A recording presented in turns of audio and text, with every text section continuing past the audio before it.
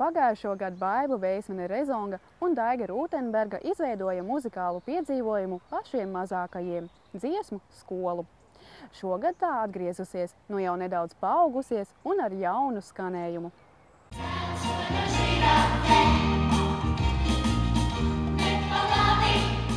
Mazi nipri skanīgām balsīm un košiem tērpiem. Tie ir mazie dziesmu skolas dalībnieki, kas piekdien braši atrādīja, cik labi viņi prot dziedāt dziesmas, ko cītīgi apguvuši bērnu dārzos. Otrajos sadziedāšanās svētkos piedalās bērni no 21 pirmskolas izglītības iestādes. Visi tālākie mūsu draugi no Liepājas, no Rīgas, no Saldus, no Kolkas un no Mērstra. Visi atlikušie pārējie mūsu mīļie talsnieki. Otrais gads un soli augstāk.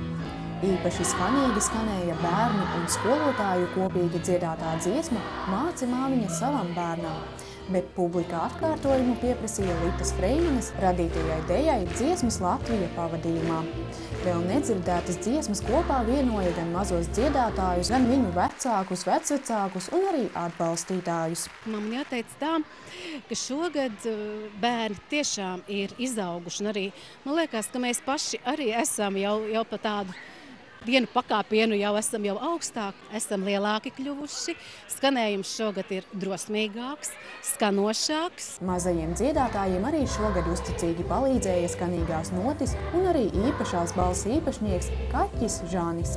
Tomēr skaņu nevar izstāstīt, tādēļ piedāvājam ieklausīties bērnu skanošajās balsīs.